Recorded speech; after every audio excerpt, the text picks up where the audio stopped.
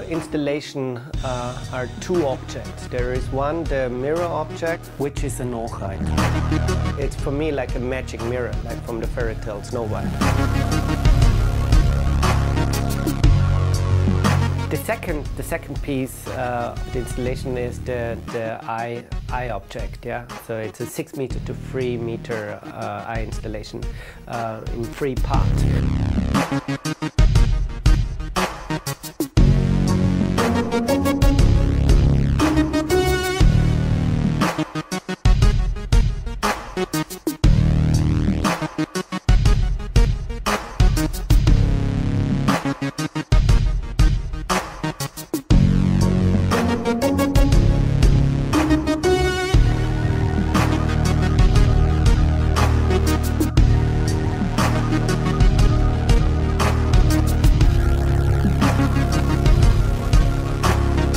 The main focus in my work is communication and awareness. In my work, I want to perspective everything what we know and can. I think each statement and thesis arrives on the point of view of the viewer and as it's interpreted these. For this reason, you can see text and statements in my objects only from a certain point of view.